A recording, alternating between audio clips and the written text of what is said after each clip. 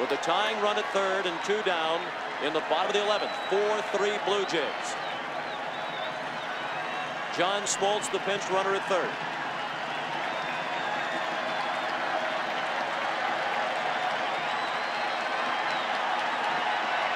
Timlin. Nixon bunts. Timlin on it. Throws to first. For the first time in history, the World Championship banner will fly north of the border. The Toronto Blue Jays are baseball's best in 1992.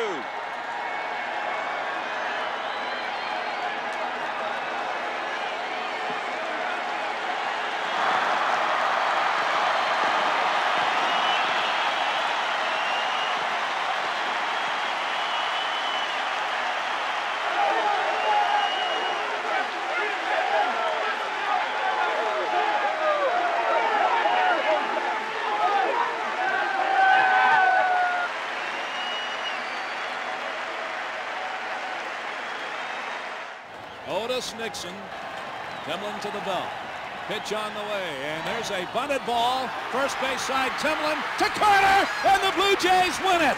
The Blue Jays win it.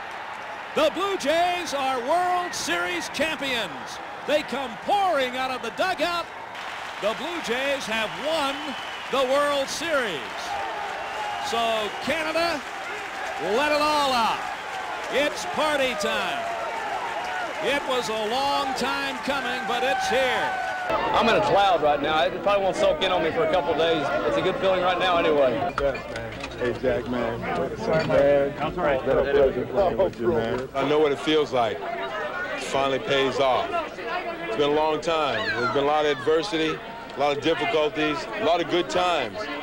But to be on the best team in baseball, in Major League Baseball, that's a thrill. Man. It was one of the key reasons we're here, and having him get the big hit to put us ahead in the 10th inning, how appropriate. The guy deserves it. I mean, it's wonderful. It's a world championship ring for a guy who's persevered so long, so hard. He deserves every minute of it.